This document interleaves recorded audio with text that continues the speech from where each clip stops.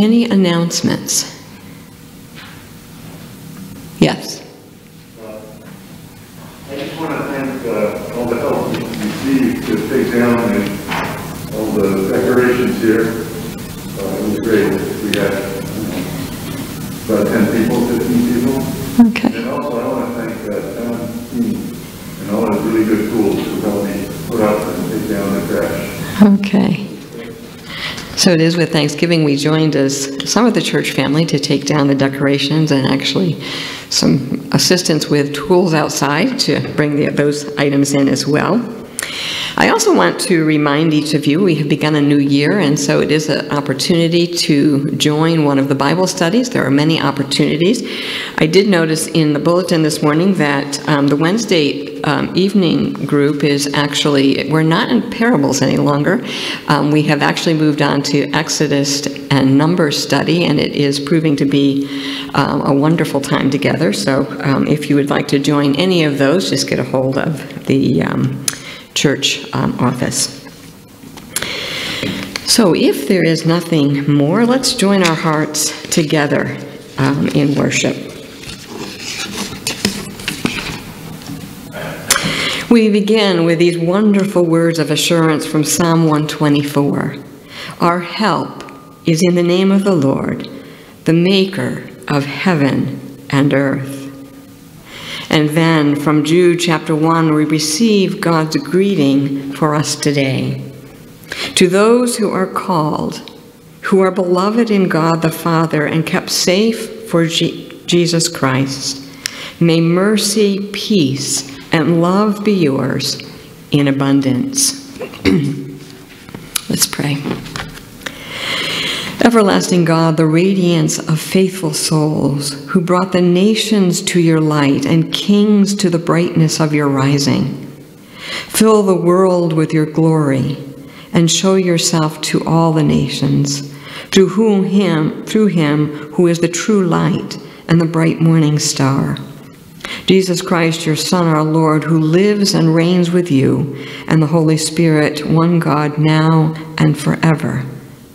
Amen. I invite you to join me in our responsive call to worship, which is found in your bulletin or on the screen, and it is from Psalm 36.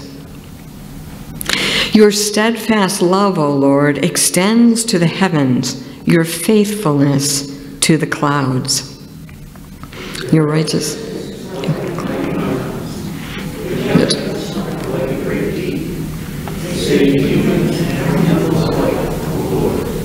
How precious is your steadfast love, O God.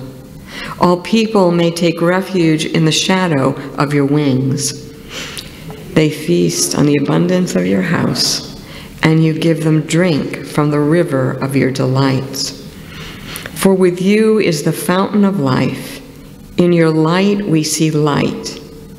O continue your steadfast love in those who knew you, and your salvation to the upright of heart. Our opening hymn of praise is, "You see, servants of God, your master proclaim." It is going to be up, the words will be up on the screen, but it also is in your bulletin, and it is also on page 103 of your hymn book. And please rise.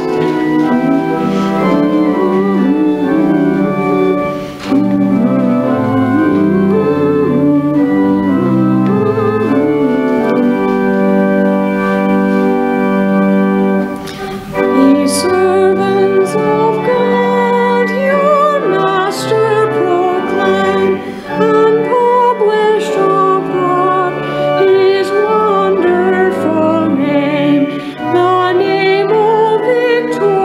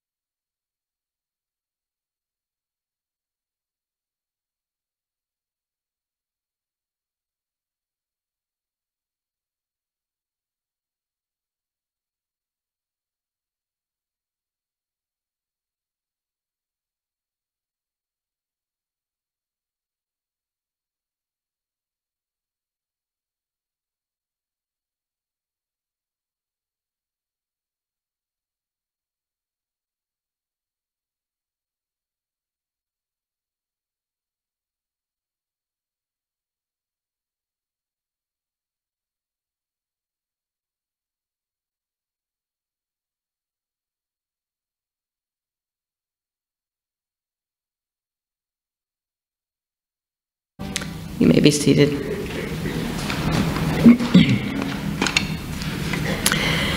Our call of confession and prayer and assurance of pardon are responsive this morning, and they are in your bulletin. They will be on the screen shortly. It is in our confession where we realize our desire for God and our hope for God's mercy. It is in admitting the truth of our lives that we take the first step toward wholeness and healing. So let us confess our sin and shortcomings before God Almighty. Almighty God, you have revealed your love by the light of your Christ and taught your faithful people by the light of your Spirit. Enlighten our hearts and minds that we may give up our attachment to the darkness of sin and evil.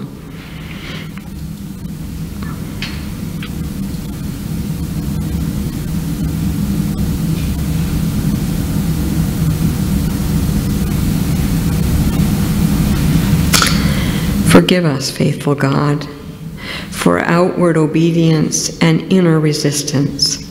Let your light brighten our way, your peace ease our anxious moments, your love heal our troubled minds, your joy kindle our memory and hope. Hear our prayer in Jesus' name. Amen. John writes in his gospel these words, "For God so loved the world that he gave his only Son, that whosoever believes in him should not perish, but have eternal life. For God did not send his Son into the world to condemn the world, but in order that the world might be saved through him." Friends, although we never earned it and don't deserve it, God has poured out grace upon grace, freely and in great abundance. In Christ we are forgiven, signed with the Spirit, lavished with gift upon gift, released into hope to live a life everlasting. Hallelujah. Amen. So there aren't any children with us this morning, but I am going to read you. I was going to give them a little bit of a message because I was going to give them the story that we did last week about Daniel. So you're going to have to bear with the children's message this morning. God warned his people over and over. If they did not obey him, then he would not protect them from their enemies. One of the enemies was King Nebuchadnezzar, ruler of the powerful country of Babylon. King Nebuchadnezzar wanted to destroy this special city of Jerusalem and destroy the beautiful temple of God. Because the kings and many of the people did not obey God, he let King Nebuchadnezzar win. King Nebuchadnezzar came to Jerusalem 3 times. The first time he took many people as prisoners, including many young people. The second time he captured the king and the army and took 10,000 people as prisoners. Finally, on the third capture, King Nebuchadnezzar broke down the temple and destroyed the city of Jerusalem. He took away almost all of the rest of the people. They all had to move to the city of Babylon. Now, God's people could not live in their own country. Bad things had happened because most of the people had chosen not to obey God. Not all the people were bad, though. There were four good young Jewish boys who were taken as prisoners during the first capture. Their names were Daniel, Hananiah, Mishael, and Azariah. They were good boys who loved God. They obeyed God's laws. They worshiped God, and they prayed. They were also careful to obey all God's rules about which foods they could eat and which foods they could not eat. Now they were prisoners. They had to leave their parents and go live far away in the city of Babylon. While these boys were living in Babylon, King Nebuchadnezzar decided to choose all the smartest and the healthiest young prisoners to be his special helpers. Daniel and his three friends were chosen. The king wanted the prisoners to learn the Babylonian ways and to help the king. They were taken to the palace and were taught all the laws of Babylon. Their names were changed to Babylonian names: Belteshazzar, Shadrach, Meshach, and Abednego. They learned science and math and all about the stars. While the boys were learning, the king put an official in charge of them. He told the official to give the young men the best food in Babylon. There was only one very big problem. Daniel and his friends knew that the king's food was food that God did not allow. The food had probably been used in the worship of idols. If they ate the food, then they would be disobeying God's law. Daniel told the king's officials that they would not eat the king's food. The officials liked Daniel and his friends, and he noticed they were good boys and always tried to do their best. He did not want to make them eat the king's food, but he was also afraid that the king would get mad at him. Then Daniel had a good idea. He told the official to perform a test. Daniel and his friends would only eat vegetables and drink water for 10 days. At the end of 10 days, the official would judge to see if they were as healthy as the other young men at the palace. So Daniel and the other 3 boys ate only healthy vegetables and drank only water for 10 days. At the end of the 10 days, the official noticed that these 4 boys were healthier than all of the rest of the young men at the palace. So from then on, he allowed them to eat the food that God allowed. They did not have to eat the king's food. At the end of the study, which was about 3 years, all of the young men were brought before the king so he could test them with questions. The king decided that Daniel and his friends were the best of all the young men in the palace. They were wise and intelligent. They were 10 times better than all the magicians and wise men in the entire kingdom. Daniel, Shadrach, and Meshach, and Abednego became wise men of the king's court. They always loved God and obeyed his laws, even though they were a long way from home and their families. Even though they were prisoners, God blessed them and took care of them.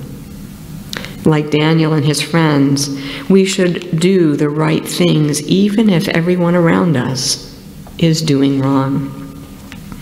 I invite you to pray together for our children and their safety. And the prayer is up on the screen or in your bulletin. Lord Jesus, may the hearts of our children be filled with your holy presence, making your goodness their goodness in the eyes of God. May they be your light in this world, testifying without fear or shame to your truth, and attracting many to the good news of your gifts of salvation and eternal life. Amen.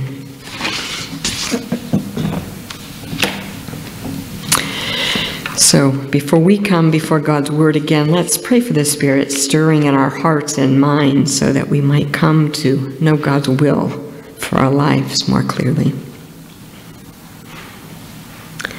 Lord, as you shine the light of your word on us, we pray that your glory will rise upon us by the power of your Spirit. Darkness may cover the earth, and thick darkness may cover the peoples, but we pray that your light would rise upon us, that your glory may appear to the world. Nations will come to the light of your coming, your word, and peoples will be drawn to the brightness of your coming. Help us, Lord, to lift our eyes to you, to hear you speak, and to listen with open hearts to your gospel. Empower us to respond to your word with obedience, and help us to be your shining light in the universe. We pray this in your precious name, Christ, the light of the world. Amen. So from the title of the sermon, you might think we would be starting off with Daniel, but I thought that reading the children's Daniel would be sufficient for our needs this morning. But our first passage this morning is from Isaiah 62, starting at verse 1. For Zion's sake, I will not keep silent. For Jerusalem's sake, I will not remain quiet. Till her vindication shines out like the dawn, her salvation like a blazing torch. The nations will see your vindication, and all the kings your glory. You will be called by a new name that the mouth of the Lord will bestow. You will be a crown of splendor in the Lord's hand, a royal diadem in the hand of your God. No longer will they call you deserted or name your land desolate. You will be called Hephalah, your land Beulah, for the Lord will take delight in you, and your land will be married. As a young man married a young woman, so will your builder marry you. As a bridegroom rejoices over his bride, so will your God rejoice over you. Our second reading is from a very familiar passage from the first letter to the Corinthians, chapter 12, starting at verse 1. Now about the gifts of the Spirit, brothers and sisters, I do not want you to be uninformed. You know that when you were pagans, somehow or other you were influenced and led astray to mute idols. Therefore, I want you to know that no one who is speaking by the Spirit of God says, Jesus be cursed, and no one can say Jesus is Lord except by the Holy Spirit. There are different kinds of gifts, but the same Spirit distributes them. There are different kinds of service, but the same Lord. There are different kinds of workings, but in all of them and in everyone it is the same God at work.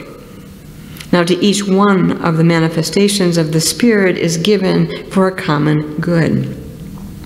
To one there is given the Spirit a message of wisdom, to another a message of knowledge by means of the same Spirit, to another faith by the same Spirit, to another gift of healing by that Spirit, to another miraculous powers, to another prophecy, to another distinguishing between spirits, to another speaking in different kinds of tongues, and to still another the interpretation of tongues.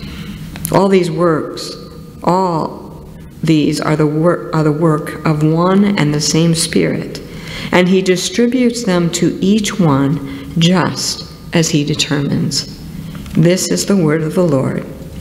Thanks be to God. So I do hope you were listening to the children's message this morning, as it was a good recap of Daniel chapter 1 that we heard Pastor Rudy unpack for us in his sermon last Sunday. As I listened last week, I could not help but think of a song I learned in Sunday school when I was a child, titled, "Dare to be a Daniel."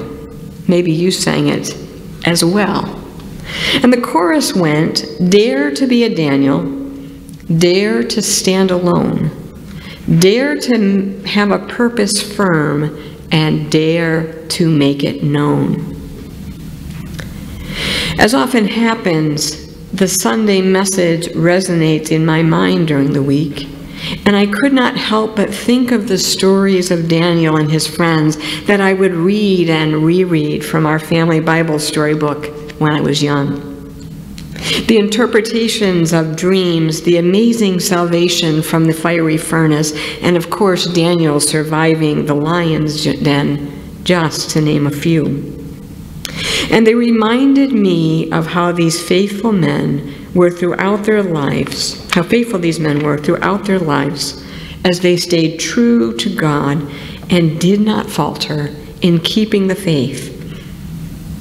Daniel is thought to have lived well into his 80s and possibly even his 90s.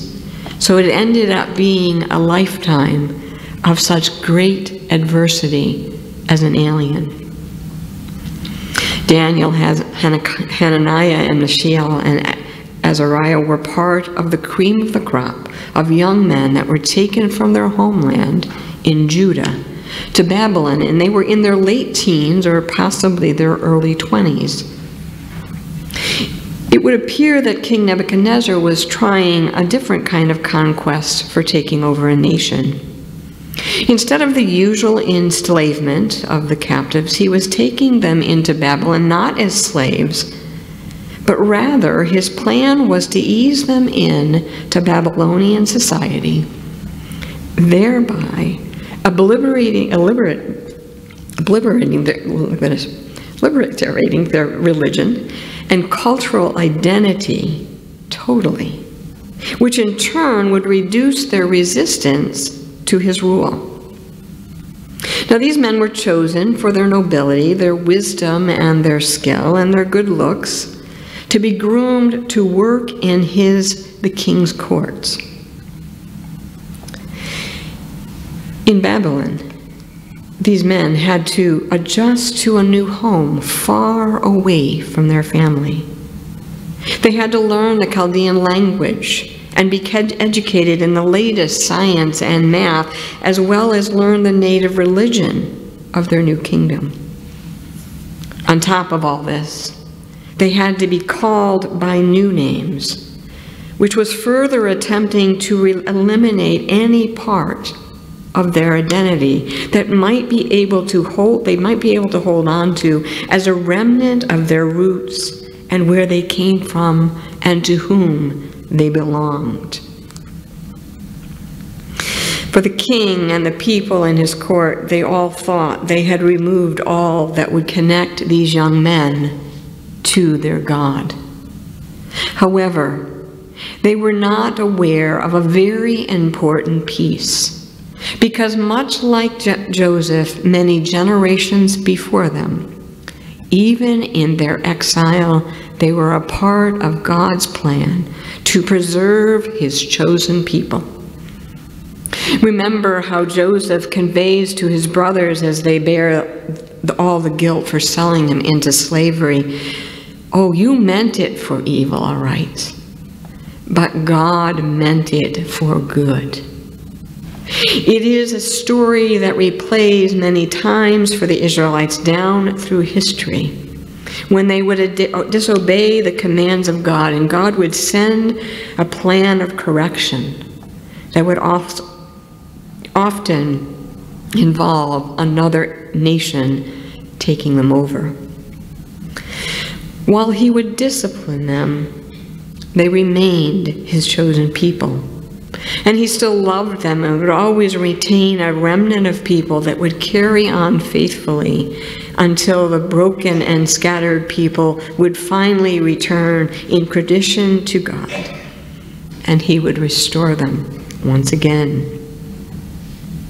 In the first chapter of Daniel, there are 3 times the words "the Lord gave" or "God gave" is used.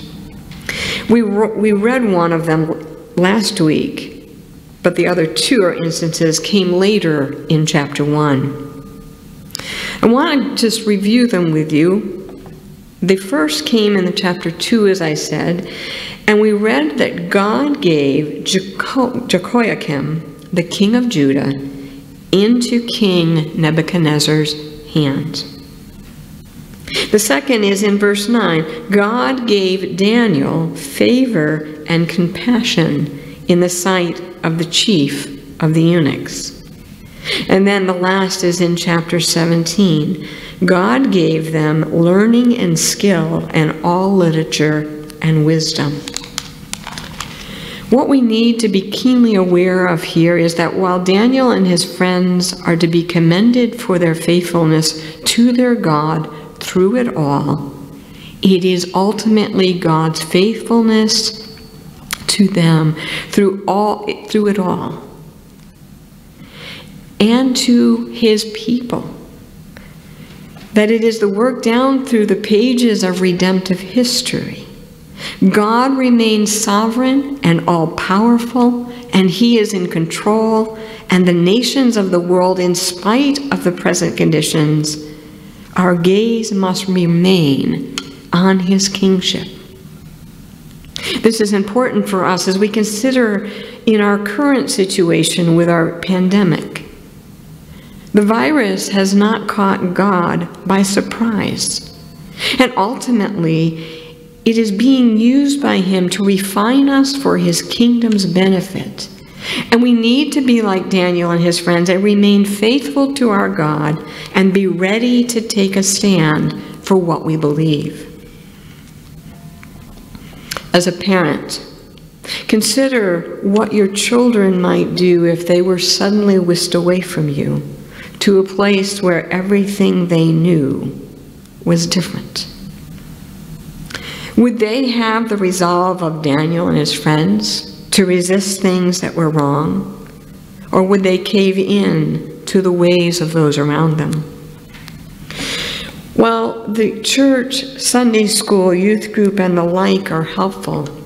So much of a children's moral and religious values are passed on by the example of their parents, grandparents, aunts, and uncles. So it should make us even more vigilant in the witnessing and demonstrating God's faithfulness to them by not only our words, but by our actions. As the world we live in becomes more and more secular, even sending them to school can affect their ability to stand firm when facing decisions. And we need to be on guard for them to be able to counter what they may learn that is not in line with God's word. Taking this to the next obvious step, where would this take us? One day, we are here in the comfort and safety of our homes, and the next we are taken away to a new place, and we are expected to take on a whole different identity, a whole new way of life. Would we take a defeated attitude and conform to what this new place demanded? Or would we take a stand for our convictions and do what God would want us to do, even if it was a decision that might have dire consequences? Would we, in spite of our circumstances, continue to do our best? Or would we make allowances for ourselves since we had such adversity in our lives? Daniel and the other captives were taken to Babylon, and if you recall Psalm 137 in its opening verses, it tells of the sadness of the people that were relocated by the rivers of Babylon. We sat and wept when we remembered Zion. There on the poplars we hung our harps, for there our captives asked us for songs, our tormentors demanded songs of joy. All the while these poor souls were lamenting their captivity by the rivers. They were in the land of their captivity. They were missing what we miss so often as well. God is present in the midst of our life messes. No matter what our situation, we should be able to sing with joy, even through the tears of loss. For our God remains faithful and continues to work out His sovereign plan around us and in us and through us, even at times in spite of how we respond to Him. In the same way that Daniel went into Babylon as an alien, Jesus too left the realm of glory to come into the alien environment of our world. He was born in a lowly stable, died a horrific death on the cross so that we might gain forgiveness for our sins. And He rose from the dead, that through faith in Him we might live with Him forever. One other key point for both Daniel and Jesus that made them alike is that they did what their Heavenly Father wanted them to do. We see later in life, as Daniel is older, we see as a result of Daniel's obedience, he was given great authority within Babylon. And Jesus, of course, has been exalted to his place at the right hand of the Father, where every knee will one day bow before him in recognition of who he is. Well, Psalm 137 laments and doesn't seem to have any hope. Our passage from Isaiah explains quite a different message. Instead of desolation, there is delight. And there is reassurance and encouragement to continue to be vigilant in prayer and to call out to God in thanksgiving and intercession because of God's unfailing faithfulness. Friends, this is where we need to be. As verse 10 tells us, we need to continue to love those around us. This echoes the great commandment that tells us how we should live. To love the Lord your God with all your heart, and with all your soul, and with all your mind, and that we should love our neighbors as ourselves. Think how this would play out in light of tomorrow's Martin Luther King Day commemoration. If we truly loved one another in the way God intended, there would not be any racial discrimination. Daniel and his friends, right from the beginning, resolved to follow their God in spite of what could have been dire consequences. What I want us to notice here briefly is that he did not resist the king's command by staging an uprising or disrespectful confrontation. No, Daniel asked for leniency and suggested a trial period of eating different food, which in the end was found not only to improve their overall well-being, but kept them in obedience to their God. Friends, this is another gem I wanted us to gain from Daniel. Taking a stand and being a witness does not often mean loud, contentious confrontation. No, to do the right thing sometimes may be by quiet actions and resolve. It can be something as simple as not attending a sporting event or other event because you are committed to attending either church or a Bible study or a prayer group. I was recently talking to a man, and he relayed an incident that occurred in a place he was employed quite a few years ago. He worked for an equipment company, and they would often request parts for repairing the machinery that came into the shop. This man was the person that would be signing off on the parts requested and making sure the parts requested had the right numbers and etc. on them. One day, his boss came into him and requested that he submit an order for a part for a piece of machinery. But instead of using the serial number of the actual machine they were working on, his boss wanted him to put a number on the order for a machine that was newer, so that they would not have to pay for the piece of part because it would still be under warranty. This man told his boss he could not do what he requested because it was the wrong thing to do. Upset, his boss left and went on to complete the order form himself with the wrong information and submitted it to headquarters. A few days later, the man received a call from headquarters asking why he had not signed the order form, as he usually did, and the truth became known. Well, his direct boss that had done the wrong did not fire him immediately.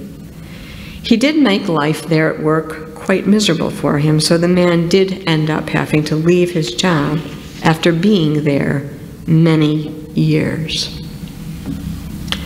Standing for what is right and obeying God's command often has consequences.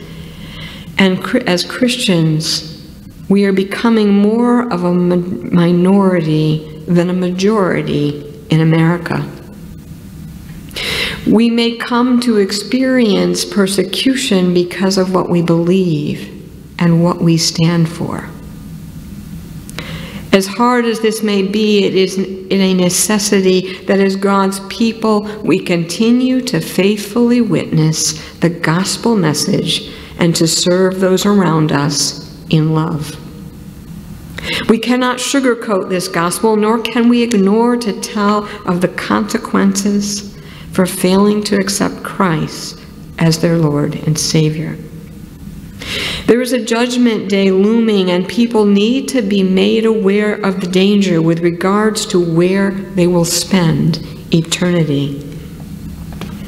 Being a living example of Christ's love and living an obedient life is every Christian's responsibility. And our 1 Corinthians passage gives some examples of ways that we can live in service into others by using our gifts that each one of us has been given for the furtherance of Christ's kingdom. I want to note here that this list is not exhaustive, as there are so many more gifts that the members of the body of Christ have to love and serve one another. We also need to remember that it is not just one or two people that have been given spiritual gifts. No, it is the entire church body.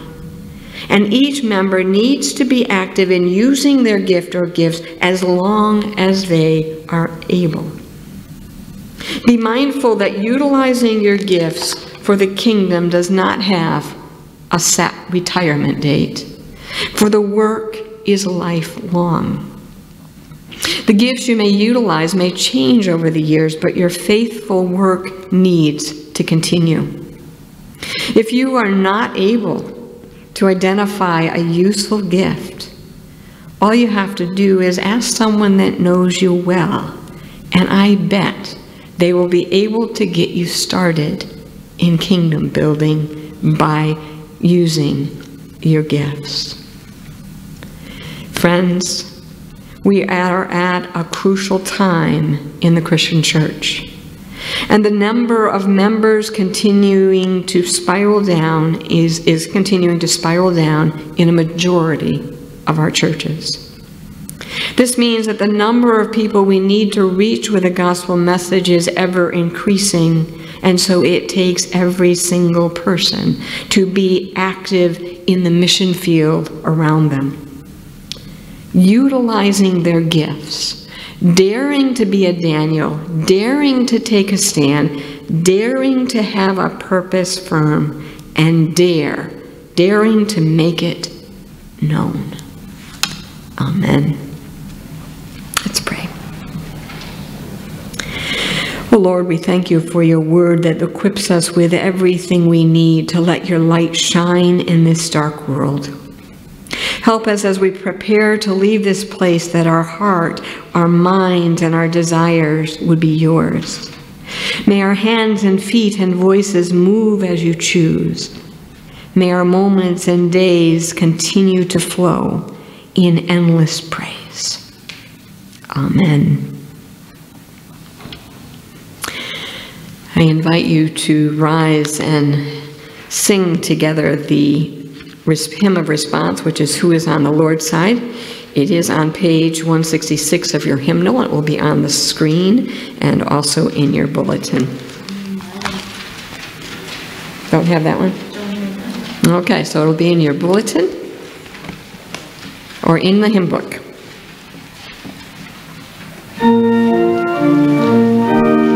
Please stand.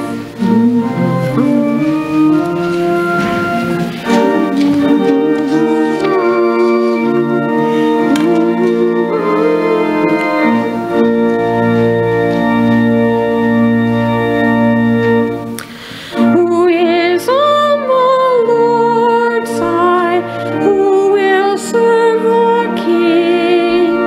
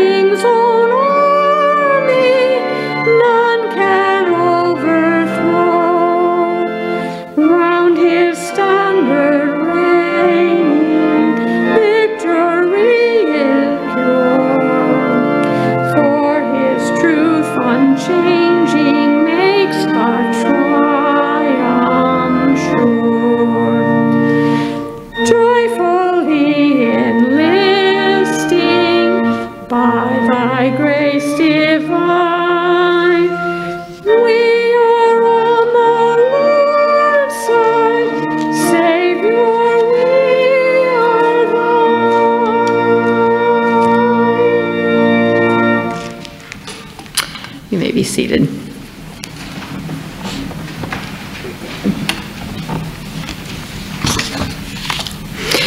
Romans 12 urges us as brothers and sisters by faith in Christ that in view of God's mercy to offer our bodies as a living sacrifice, holy and pleasing to God, this is our true and proper worship. Giving back a portion of what our loving and compassionate God has given us, whether in witnessing service or gifts, are all an act of worship and are given in thankfulness to God for Christ's priceless gift of salvation and eternal life that he has secured for us. If you have not already done so, you can place your offering in the place located in the back of the church. For those worshiping with us online, they may go to the website or they can mail their donation into the church office. I now invite you to rise again and join me in the prayer of thanksgiving by singing the doxology.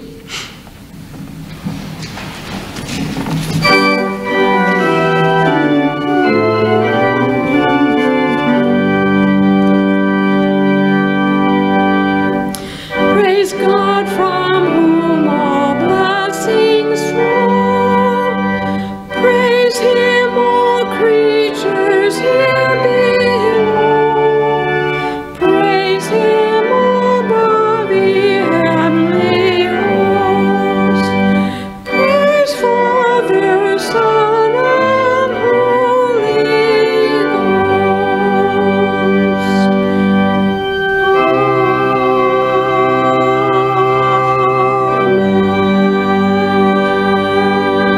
Amen. You may be seated. Before joining our hearts together in prayer, are there any joys or concerns that need to come before the church body this morning? Yes. I have two prayer requests. Uh-huh. My friend Zena Lee, she's been in their prayers for a while. Her mother passed away from cancer on Monday. Zena, you said? Zena Lee is the last name. Oh, okay. And also, my stepfather, Bill Dunbar, passed away on Thursday. So pray for Dunbar family. Okay. And what was his name? I'm sorry. Bill. Bill. Okay.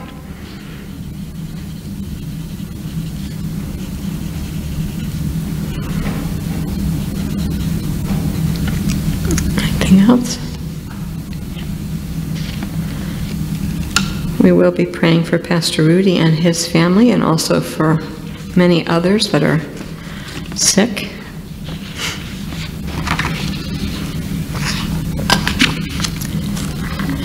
So if there's nothing more, let's join our hearts in prayer.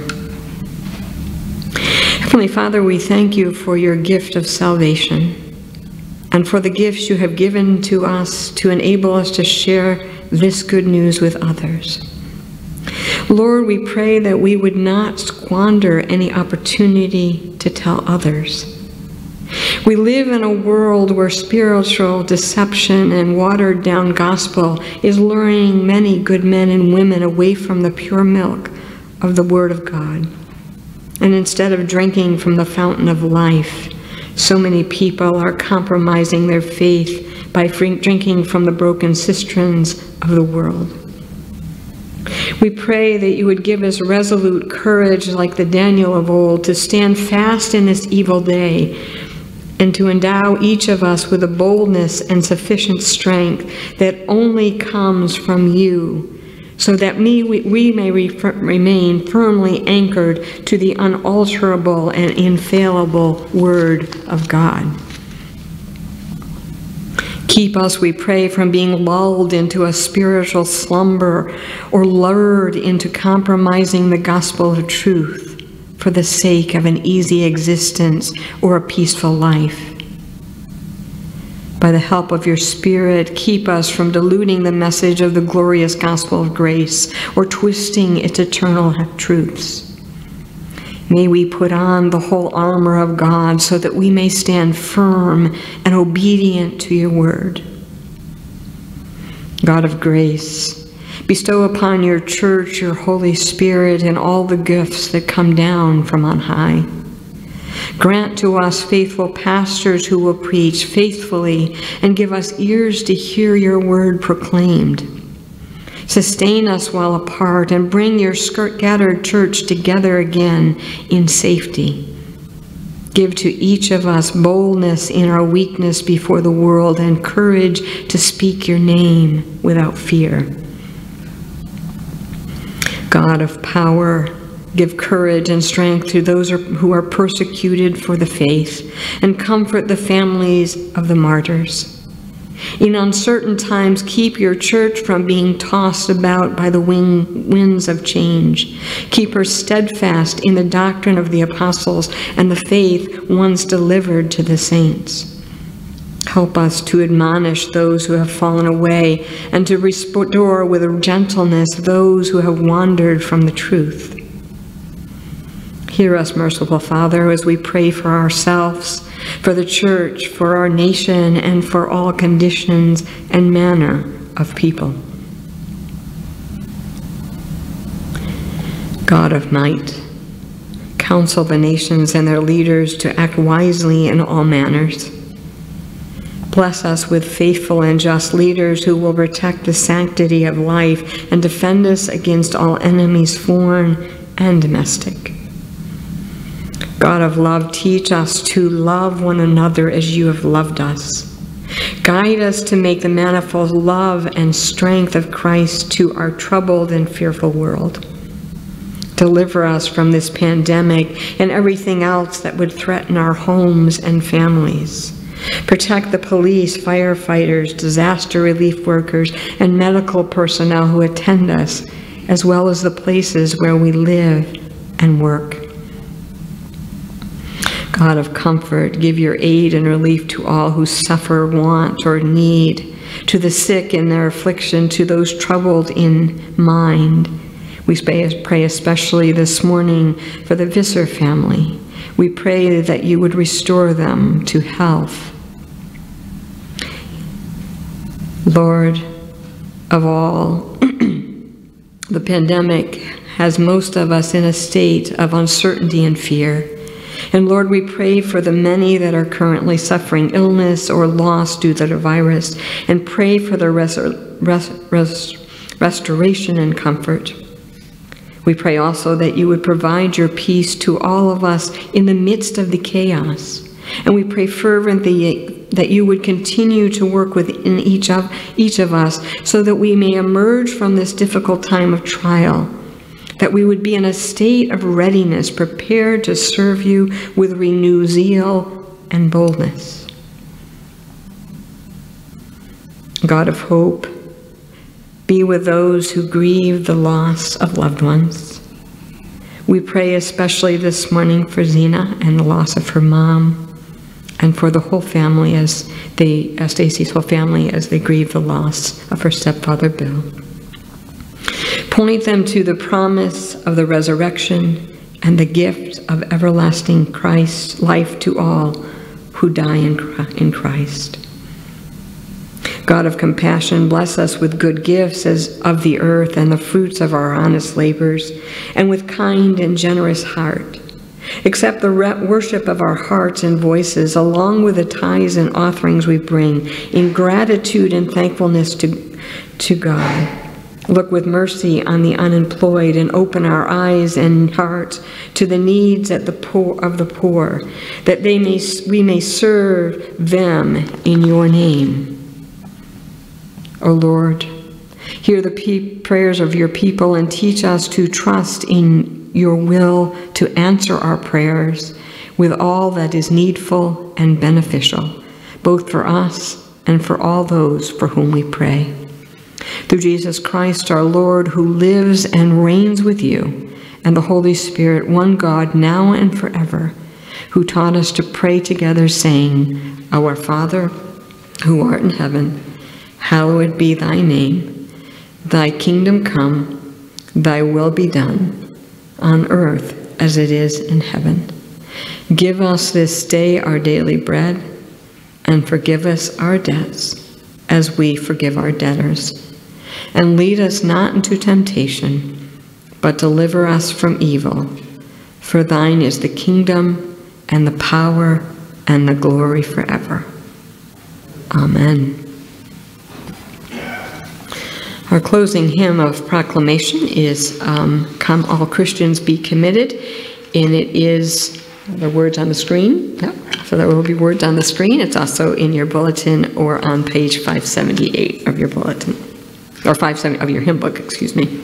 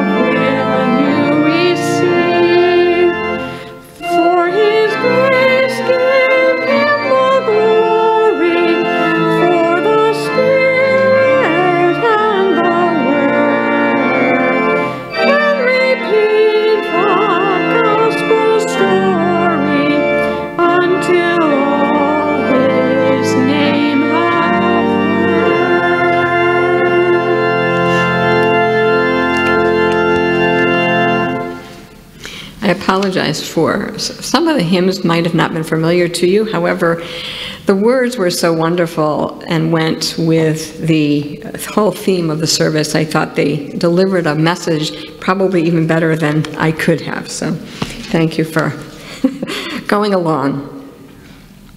So as we leave this time of worship, let us go to as the Magi left the infant Jesus, rejoicing on our way because we have seen the living Lord, ready to return to our daily life and work, spreading the good news of Jesus, the light of the world.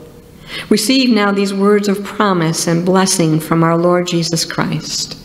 Go out into the world in peace. Have courage. Hold on to what is good. Return no one evil for evil. Help the suffering.